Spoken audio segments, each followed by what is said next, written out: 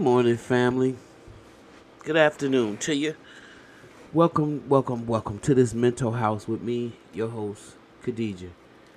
It's always sometimes when sad things happen, it gives you a perfect time to reflect on certain things. When you in your feelings, when you're humble, when you're vulnerable, and it's those times I think you have to watch yourself the most when you have to watch your environment because some people look at that and they look at it as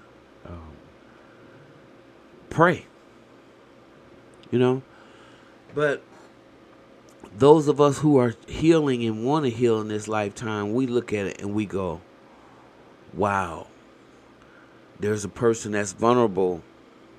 I don't want to hurt that person because I don't want to be hurt. And it's a real important concept. But at the end of the day, I do believe that a lot of people have a predator nature and a lot of people have a prey nature.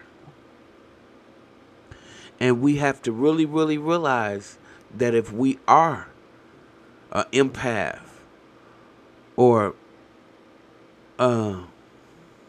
just chilled personality, and some of us aren't, we think we are, but we not. We have to start thinking about how much stuff do we actually self-sabotage. Oh, y'all don't want to hear me today. How many times have we self-sabotaged things for our own good? I've been guilty of it. I've been guilty of being a coward and not explaining to people how I genuinely felt. These are some of the things you find out about yourself when you get into therapy. As opposed to telling the truth, you lie. Sometimes you lie so much about who you are and what you're doing that you forget what the truth is. Okay? There's the self that you present to people, and then there's the self that you really, really are. And I think it's important that we be honest about those things. So we'll stop sabotaging relationships, stop sabotaging friendships, begin to deal with your self-esteem issues, things that are very difficult to admit, things that are difficult to deal with yourself with, especially when it comes to family issues. Because you know what happens? When you start dealing with family issues, you know what people say, oh, you should keep that to yourself. Nobody want to hear about that. I mean, oh, you shouldn't say that about your mama, or you shouldn't say that about your father. They did the best they could. Yeah, but they could have probably did a little better. And they might have did the best they could, but their best wasn't good enough. And you have to be willing and able to say those things and stand 10 toes down in it, no matter what someone says, because our parents weren't infallible, just like we not. Just like we make mistakes. Trust me. And we made a lot of them because of the mistakes they made on us. It's very hard to me to grow up in this extremely healthy family when you come from a culture that almost celebrates dysfunction. You hear what I said? We have a culture that celebrates dysfunction. How many people that you know that their child committed some kind of, hideous thing, and we cover it up? And then people that stand with us 10 toes down, we get mad at them and sabotage the relationships because we don't like what they said to us. I mean, it gets real deep. I remember having this friend, and they were on the cusp of being arrested because their kid kept skipping school over and over and over again. Every time we go over there, go try to find the kid is hiding in the closet, getting, just failing grades, and not because the kid was not smart, because he just decided he wasn't going to school anymore. And his mother was not capable of having him go to school. He didn't want to hear what she was saying. He didn't trust what she was saying. Enter me into the picture, and I'm not saying this for no arrogant kind of accolade, but the fact of the matter is like, look, I can't work out here with these kids and have your mom working with me and we working together and you the worst one in the bunch.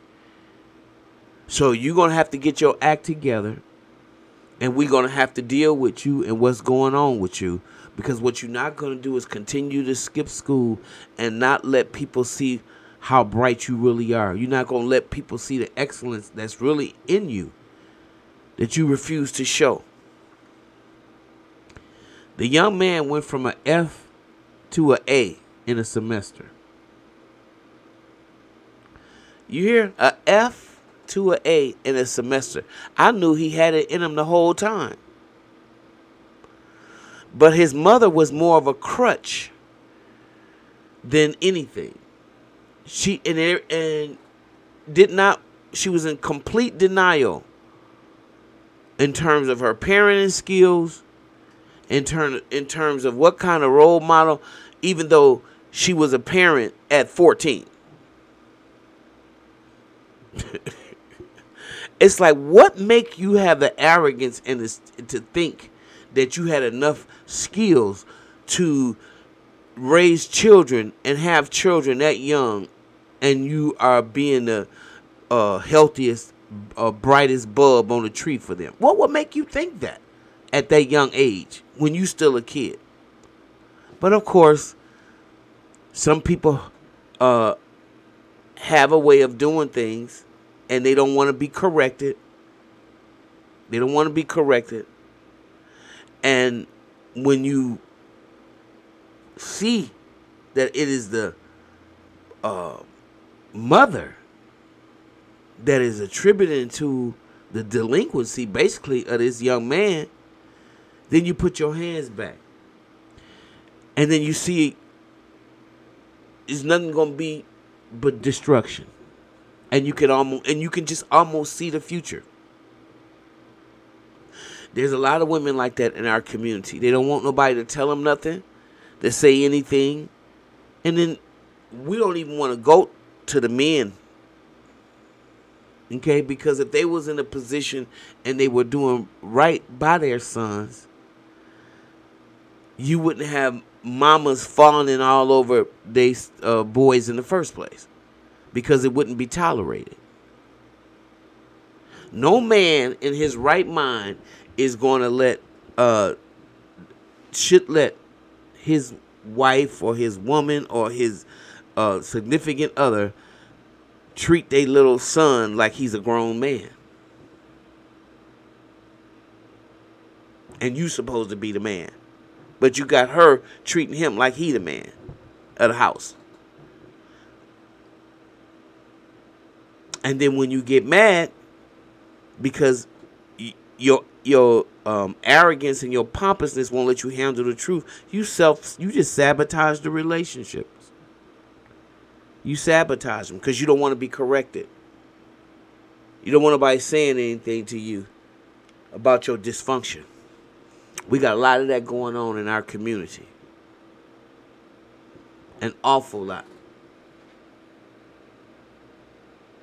And so when I look at this dysfunction and this self-sabotaging stuff, it's real. It's definitely real when you come from a dysfunctional family. It's really easy for you to say, oh, shoot, I'd just rather be by myself. When you really wouldn't. You really rather tell the truth to a person how you really feel about them And don't be afraid if they walk away. I knew that was my problem. I don't know how many of y'all will admit it, that you ever suffer from that. But I'm glad to be delivered from that. Because that means you're doing things not because you really want to, but because you're afraid that somebody's going to leave you. You're insecure. And you're self-sabotaging. So I want y'all to think about that for a while. The word for the day is self-sabotage. And tell me, do you see it in your own life? Have you self-sabotaged? Do you self-sabotage? And then what is your plan to stop? Okay, family, I'll see you in the next video. Bye-bye.